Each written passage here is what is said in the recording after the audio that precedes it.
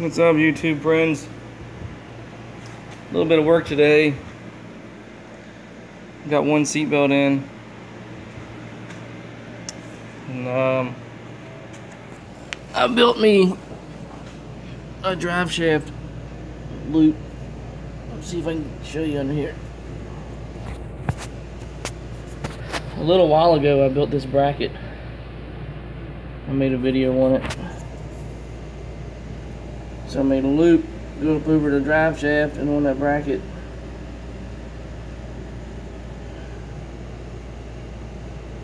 Ought to do its job.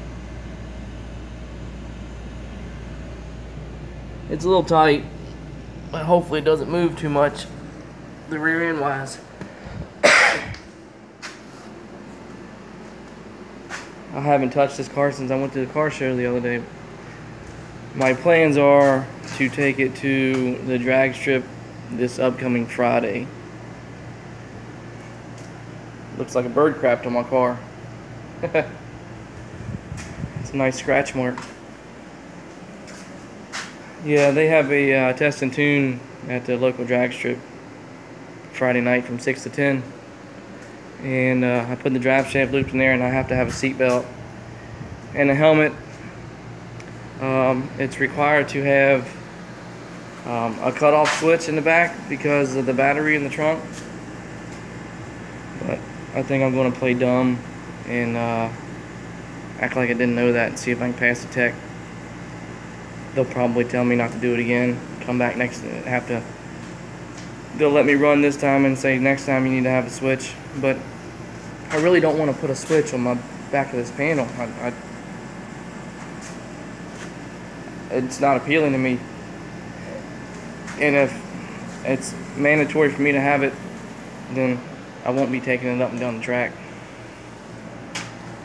Unless I can figure out a way to put one on there that looks good. Maybe down here. I don't use the reverse light, so maybe if I put it inside the housing of that, I don't know.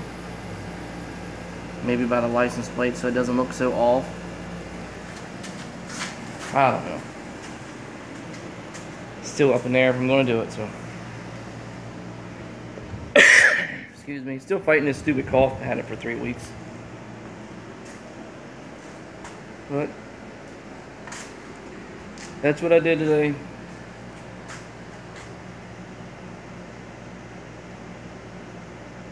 Car's looking pretty good, other than the paint being 15, 16 years old. I was considering buying some Willwood calipers. I don't know.